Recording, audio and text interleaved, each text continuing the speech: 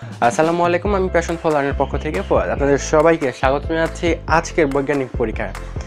আমরা সবাই জানি যে ভালো ডিম পানিতে ভাসে না, পচা ডিম পানিতে ভাসে, এই জিনিসটা আমরা সবাই জানি। কিন্তু কেমন হবে যদি আমরা ভালো ডিম পানিতে ভাসাতে পারি?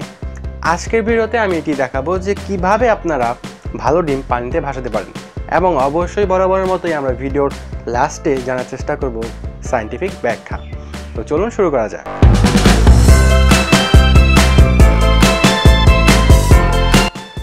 তো আমাদের আজকের পরীক্ষার জন্য যেসব জিনিস লাগবে সেগুলো হচ্ছে চামচ লাগবে, গ্লাস লাগবে, লবণ লাগবে, পানি লাগবে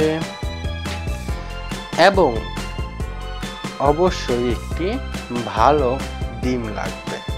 আমি জানি প্রথমেই আপনারা যে চিন্তাটি করছেন সেটি হচ্ছে এই ডিমটি ভালো নাকি খারাপ।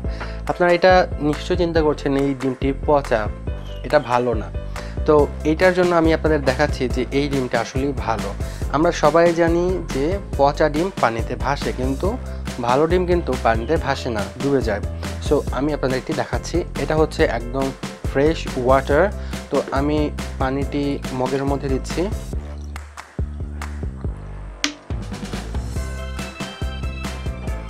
পানি একটু কমিয়ে নিচ্ছি।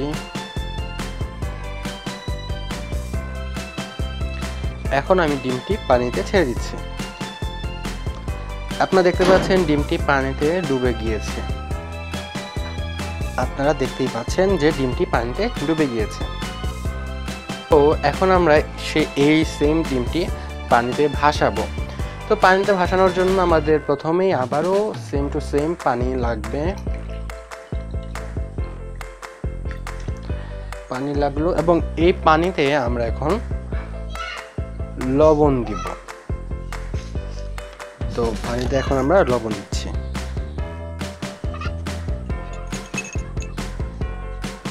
তো আমরা কয়েক চামচ লবণ দিয়ে পানিকে ভালো মতো পানির সাথে লবণকে গুলিয়ে নিচ্ছি। পানির সাথে ভালো মতো লবণকে আমরা গুলিয়ে নিলাম পানির সাথে, যেন পানির সাথে লবণটি ভালো মতো মিশে যায়।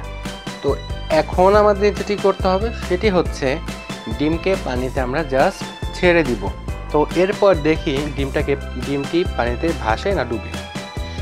এখন কিন্তু আমরা দেখতে পাচ্ছি ডিমটি পানিতে ডুবছে না। আমরা হয়তো এখন দেখতে পাচ্ছি যে ডিমটি পানিতে ডুবতেছে না, ডিমটি পানিতে ভেসে রয়েছে। তো আমি যদি একটু ডুবানোর চেষ্টা করি, দেখতেই পাচ্ছেন আমি ডুবানোর চেষ্টা করছি কিন্তু ডিমটি ডুবছে না, পানিতে ভেসে রয়েছে। তো আপনারা দেখতেই পাচ্ছেন ডিমটি পানিতে ভেসে রয়েছে। তো এখন আমরা জানার চেষ্টা করব কি আছে এর পিছনে সায়েন্টিফিক ব্যাখ্যা। তো চলুন জেনে নেই এর পিছনে বৈজ্ঞানিক কারণ। সো এখন আমাদের ব্যাখ্যা করার পালা যে কিসের জন্য ডিমটি পানিতে ভাসলো না। ডিমটি পানিতে ভাসলো না এর কারণ হচ্ছে পানির ঘনত্ব। আপনারা যদি একটু লক্ষ্য করেন তাহলে দেখবেন যে প্রথমে যখন আমরা শুধু পানির মধ্যে ডিমটি দিই, ডিমটি পানিতে ডুবে যায়। কিন্তু আমরা যখন পানিতে লবণ মিশিয়ে দিই এবং তারপর যখন আমরা ডিমকে পানিতে ছাড়ি, তখন কিন্তু ডিমটি ডুবে যায় না। এর কারণ কি? এর কারণ হচ্ছে ঘনত্ব।